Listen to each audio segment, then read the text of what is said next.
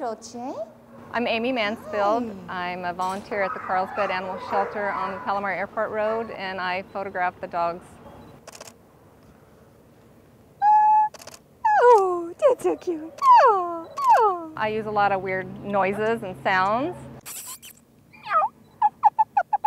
Stopped by the shelter one day and filled out my application to be a volunteer as a dog walker. And a few weeks later, they were looking for a photographer to take some pictures for the shelter. So I was all over that. Here we go. When they come into the shelter, they do a standard snapshot of the dogs, and they're terrible. And so I like to get them a nice photo so people that see them on the website or say, hey, I might want to come in and look at that dog. He's really cute. It really changes people's perception of the dogs, I think, when they see a happy, relaxed dog with the ears perked up and their eyes bright, and instead of a scared dog when they first come in. Where's he going? Where you going? Where you going?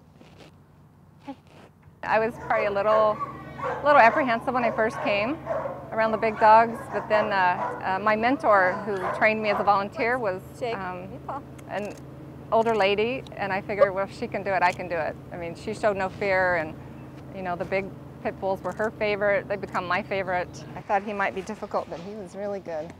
We do have a large population of pit bulls here, and they are a little bit harder to get adopted. Once you get them away from the shelter and outside, and you know, they're great dogs. You gonna walk for me?